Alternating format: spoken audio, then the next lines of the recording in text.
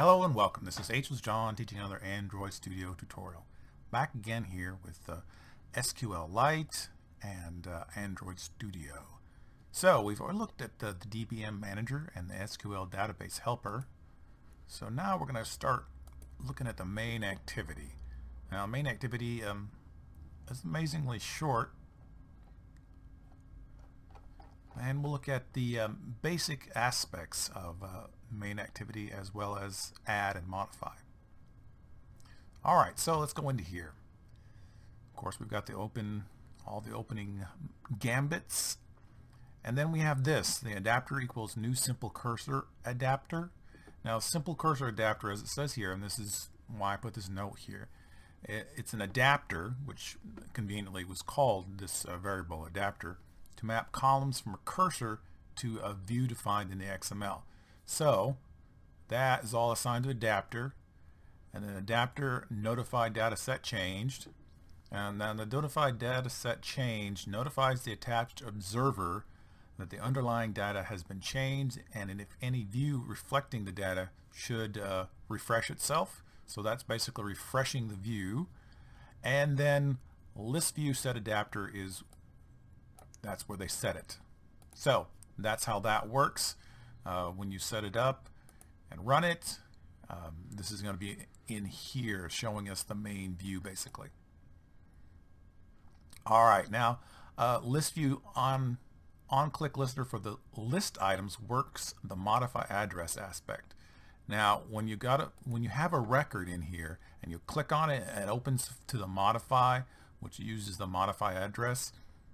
This right here loads the view. Alright, now because you're modifying an address, there's already information here, so you have to already load the previous information there, and then you have to put it to a string, and then you have to modify it. So that's pretty much a multi-step process right there, and that's what that is on the on-click listener aspect of that. And then of course we've got the little icon up here on the bar, and this is all of that. So that includes this, and when it opens up, it's the add record aspect of that. Add address that class. So that's what that is. Okay, so we covered the main activity. Alright, let's go to add address. Alright, the start of this is pretty simple. Set title, set content view, a couple of variables. We have to open the database to work with it, and this is the add to do button set on click listener. Alright, now let's get into this. This is the insert command that we talked about, insert, open, close, and all that kind of stuff earlier. After inserting data in the database with this, you should close the database connection, and this is the closing connection, closing database connection. Now this actually will work without this, but it's good etiquette and good future planning to always close your databases when you're done with them. Alright, so you're wondering, well, where does this stuff come from? Another thing you can do is, if you ever wonder where bits and pieces come from, you can just right click on them and do things like go to declaration, and it takes you over here to the database manager, and then you see the open and then the close right here. So both of these can be found in the database manager. Back in the add address, you've got this intent, set flags, flag activity clear top, and I will put a link in the description so you can read more about flag activity clear top and intent. And this can be found on the Android developer side under intent. And if you look up flag activity clear top, it'll give a quick definition as well as a much more in-depth discussion on flag activity clear top. So that should be useful. Now let's turn to modify address for a real quick view of it. Alright, so open it up with a whole bunch of variables, set the title. Now the two primary aspects, of course, of modify address are the update button and delete button. And they use a case switch down here, and in the case of the update button. I use this, and it goes down here, and this is the major part of it, the db.update, and that's that argument right there. And in the case of the delete button, it does the db.delete and this based on the ID or the key. All right, now before we turn to the XML, I wanted to show you an aspect of the key that you use in this app. Now on my emulator, I've loaded up 3 simulated names and addresses, 1, 2, and 3. Now if I were to go into here, choose this record, and delete it, it goes away, but it says 1 and 3. Now that seems like an error because we're usually used to sequentially numbered lists. This is not a sequentially numbered list as we're used to. And let me show you why. I've created this simple access database here, and you'll notice this is the ID, very similar, well, exactly similar to what we're using in our app. 1, 2, 3, 4, and 5. Now these are the keys, and if you'll notice, if you delete this, delete record, yes, the key does not roll over. 1, 2, 4, 5. 3 is completely gone, and then the next key, when you put a new name in there,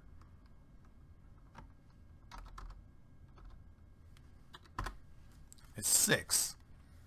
And then this is because these are keys. These are not sequentially numbering 1, 2, 3, 4, and 5. These are actually unique identifiers for each row. And that's one of the reasons why it would be useful to have some background information of how databases work to understand some of the aspects of SQLite. Now real fast, I'd like to go into the XML and take a look at some of the XML. More important factors in here are, of course, just the way it looks, but the ID list view. These names, of course, are all very important. And if I come in here to design, nothing shows up. Now, the reason that is because I recently downloaded the Android N preview. Not really a good idea for anybody who wants to see anything show up. So I'm going to downgrade to 23, and I get a much better view of what it's supposed to look like rather than the messed up view of N. So if you're having that problem and you've downloaded N, that will fix it. Activity main, some of the name conventions I used, a little weak, but it works. List view, empty, no embellishments whatsoever on the ID. The add record. Now for the add record, I put an add in front of all these names, including the button, which is add record, to identify which XML they come from. It's less confusing if you know exactly where these names come from when you see them. Modify record. Now modify record, I didn't actually do anything with the names. They're just left alone. Button, fill, address, because there wasn't any confusion, because on view I put view in front of all the ID names. So that's relatively easy to find which ones are which. Now the reason I did this, because you can actually give some of these IDs the exact same name if you wanted to, and it would work, but it gets confusing when you're looking at it and trying to follow the trail of what's going on.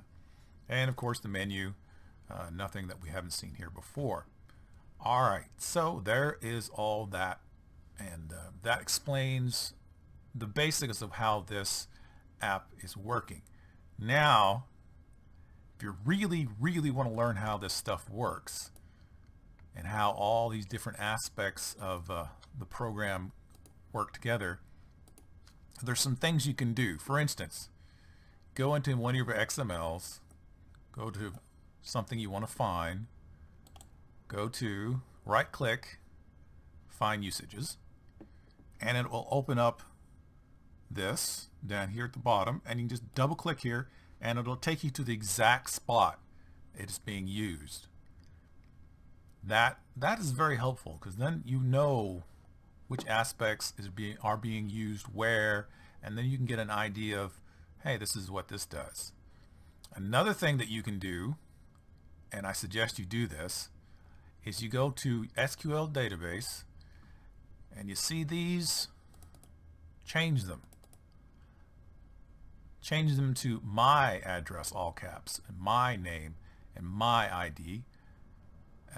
That would allow you to completely mess up your entire app and then have to go back in and find all the instances of the use of this, read it, understand it, and then replace it with your version of my address, my name. Now my ID is going to be difficult because it's used in so many different ways. So possibly not the best idea to mess with my ID, but you can still do it because you can always go back and fix it.